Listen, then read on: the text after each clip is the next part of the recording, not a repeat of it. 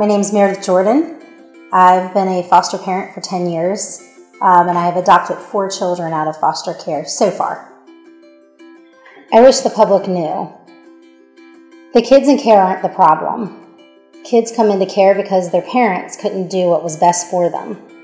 However, as I tell kids, the children do have some control over the number of placements at a certain point of maturity.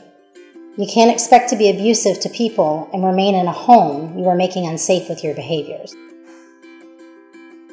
These children are hurt, they're angry, they're confused, but they're also talented and articulate and valuable and certainly not throwaways.